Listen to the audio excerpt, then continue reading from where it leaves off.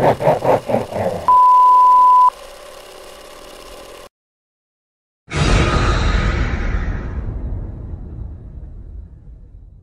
up everyone, it's Bran here from Bloody Breakdown, and today we've got some long-awaited Scream news. Now before anyone gets excited out there, no, Jason Blum hasn't purchased the movie rights to create a Scream 5 or a reboot over at Blumhouse. No, that's not what's going to be happening, unfortunately. But after 3.5 years, we do actually have some news on Scream Season 3. But before we do that, let's go ahead and scrap any notion of Scream Season 3 as we originally thought it. Now, this story is coming to me courtesy of Bloody Disgusting. So I have a couple of things I'm just finding out about this. I'm going to read off the article just to make things clear. But before I get into it, basically what is happening is the third season of Scream that was filmed with Tyga and apparently Michael Jackson's daughter, I believe is who that is, Paris. And a litany of other people, including, I believe, Mary J. Blige. It was a 6-episode season. And instead of this airing on MTV as it was originally supposed to, it's going to be airing on VH1, which I didn't know was still a channel. And this is going to be happening starting on Monday, July 8th. Now, what's going to happen is they are going to play 2 hours, essentially what would have been 2 episodes, every night on the 8th, 9th, and 10th. That's a Monday, Tuesday, and a Wednesday. So in total, that will be the entire season.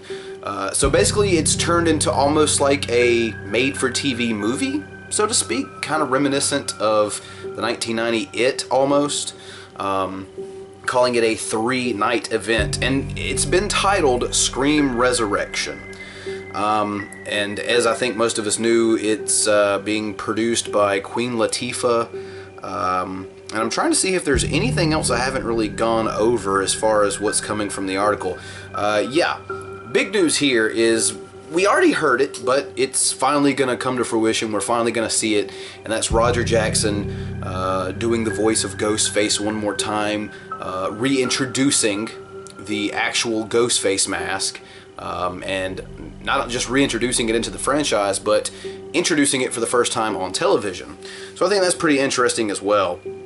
Other than that, that about sums up where we are.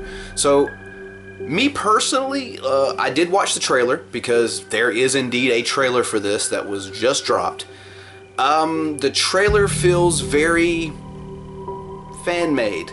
I think that if it wasn't for me seeing people that I knew were celebrities, big name celebrities in this, which there's not a whole lot, but there are a handful, then if it wasn't for that, I would honestly feel like this is something fan-made, and that's not always bad. I've seen some really good fan-made stuff, and I think this would rank up there with some really good-looking fan-made stuff. But it's a little strange looking. I will say, hearing Roger Jackson do the Ghostface voice, seeing the original mask back, and seeing how they're going to try to pull it off on VH1 is sort of a made-for-TV movie, like a 3-night event type thing. I'm intrigued by it. I knew from the beginning, once I heard about what the season was going to be about, I didn't think it was going to be extremely fantastic. But at this point, as a huge fan of the Scream franchise, I'm just begging for more content. So I'm going to give it a shot starting July the 8th, and that's, like, what, next week? So yeah, coming soon. That's going to be really awesome, actually. So I'm going to check it out. What do you guys think? What do you guys think about all this? This is a combination of old news colliding with new news to create new news, I suppose. So what do you all think? Let me know down in the comment section below about VH1's Scream Resurrection. I know it's not the big news I think we all want to hear. I know I do, which is Blumhouse to produce Scream 5. Because I think it'd be a difficult movie to remake in a lot of aspects. But that's what we're getting so far. For us Scream fans, it's more content. I think that a lot of people have their own opinions on the first and second season of Scream on MTV. I personally thought it was way better than I had any expectations for, considering it was an MTV show.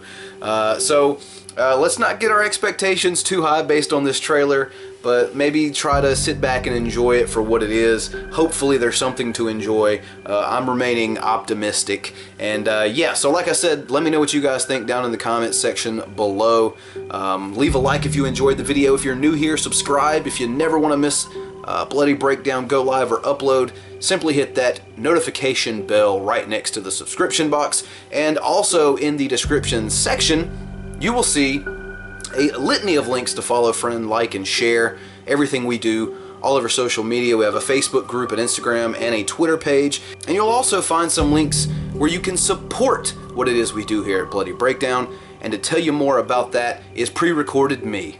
If you enjoy my content and want to support Bloody Breakdown, here are a few ways you can do so.